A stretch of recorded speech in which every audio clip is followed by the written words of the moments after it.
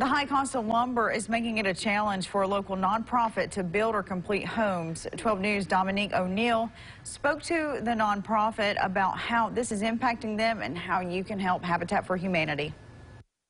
For years, the Habitat for Humanity has helped families build homes.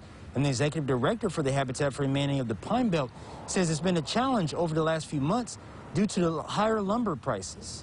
Mike Pascarella is the executive director for the Hattiesburg area Habitat for Humanity. He says their current budget can't take the increased cost. Well, anything lumber-wise, I mean, that's the biggest cost of right now for our next build coming up. 2x4s, 2x6s, OSB. I just seen the sheets of OSB was $42. Well, 2 years ago it was $7. And for a nonprofit budget, that's a huge difference.